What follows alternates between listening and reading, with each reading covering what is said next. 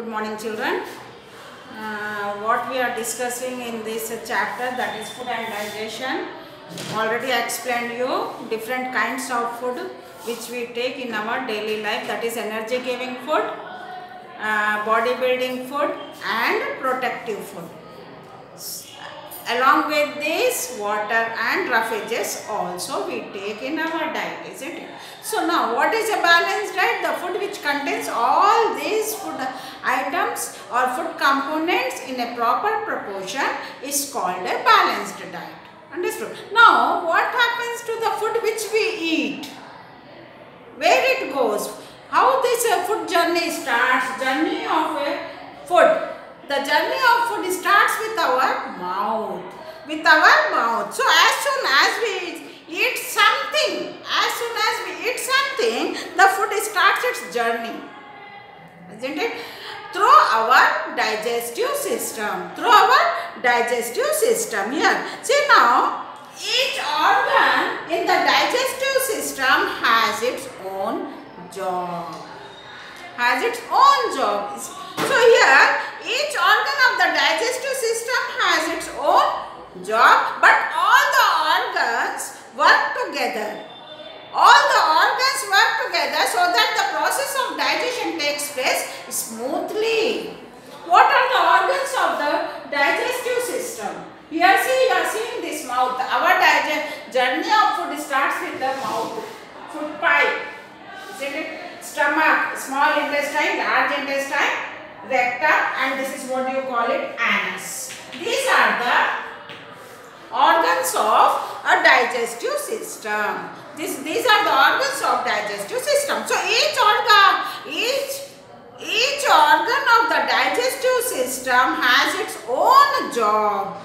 So but all the organs work together so that the process of digestion takes place smoothly. Now here you will see what is a digestion.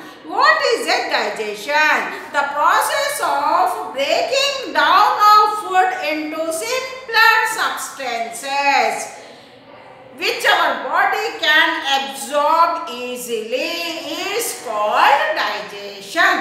What is digestion? The process of breaking down of simple substances which the body can easily absorb is called digestion, isn't it? So what are the food we are taking? The food, our digestion begins with the mouth. What is there? Which part of this inside the jaws? What is present which help in grinding the food? Immediately when you keep the food in mouth, what happens? Our teeth starts its function, helps in chewing the food thoroughly and makes it into simpler pieces. And what is produced in the salivary glands are there? The salivary glands produces the saliva in the mouth which helps the food to make it into which helps in breaking down the food into simpler substances. That is what you call it starch. And starch then into sugar. That's why you taste sweet. After some time you taste sweet also, isn't it? So our digestion begins with the mouth. Immediately when you keep the food in our mouth, our teeth starts grinding the food and makes it into simpler substances, breaks down into fine pieces, and the saliva is produced by the salivary glands which helps in mixing of the food thoroughly in our mouth. You have to chew the food thoroughly. What happens when you chew the food thoroughly? Starch converts into sugars. That's why after some time when you chew the food thoroughly, it makes sweet taste. It gives you sweet taste. So here the digestion is started. Here some enzymes are there which enzymes gives you the sweet taste. That is amylase enzyme is produced. Isn't it? Which gives you sweet taste in our mouth. Okay. So here our digestion starts with the mouth. So next part of the digestive system. Now the food is chewed thoroughly and it breaks into simpler pieces, simple substances, very small pieces, then what happens? This chewed food passes through the food pipe into the stomach. The food passes through the esophagus. Here there is no digestion takes place. The food passes how? Due to contraction and relaxation of the esophagus muscles. Passes into the stomach. So here what is this food pipe is nothing but esophagus. It is also called as esophagus. It is also called as esophagus. It is also called as esophagus. Esophagus connects mouth to the stomach. Esophagus connects mouth to stomach. Esophagus connects mouth to esophagus, or you can call it a food pipe which connects mouth to esophagus. The food simply passes through the esophagus due to contraction and relaxation of the muscles in the esophagus. Understood? So now here the food enters into the stomach. Then what happens in the stomach? Here the swallowed food is mixed thoroughly in the stomach, grind thoroughly in the stomach, churned thoroughly in the stomach. And in the stomach, the digestive juices are produced. In the stomach, digestive juices are produced.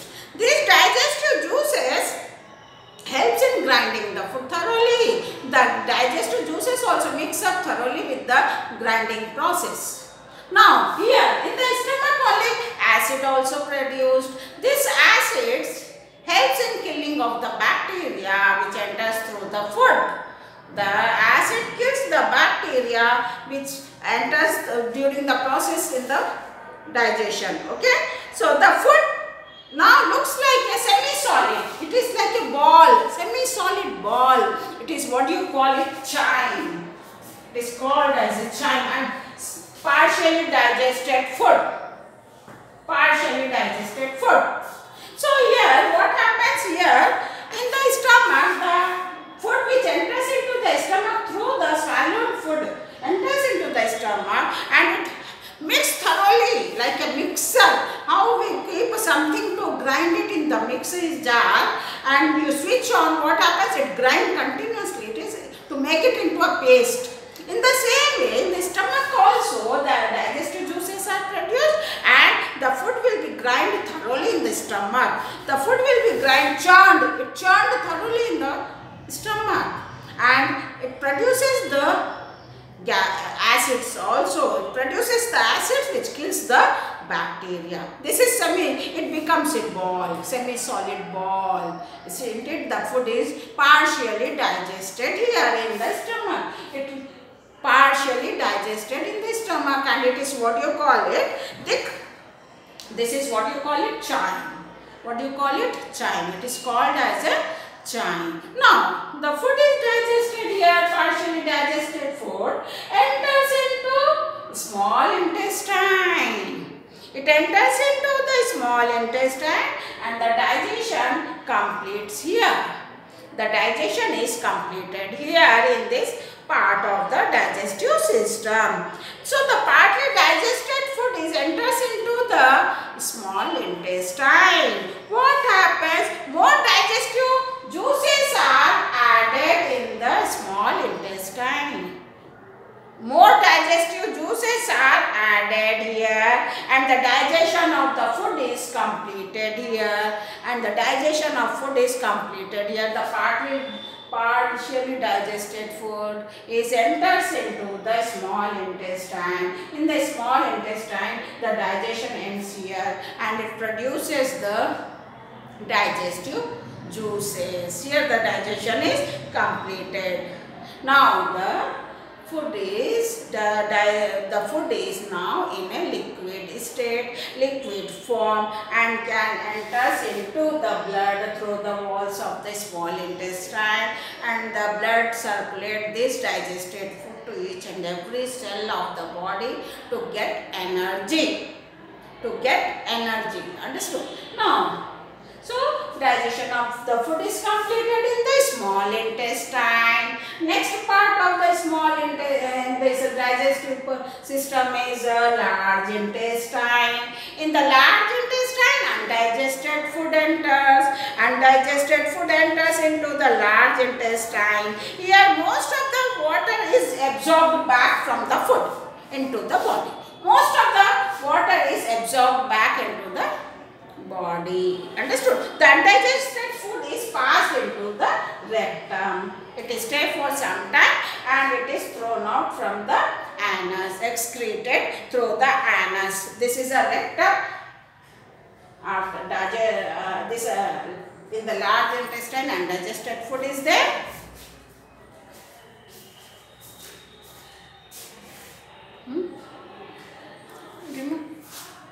Nothing that is.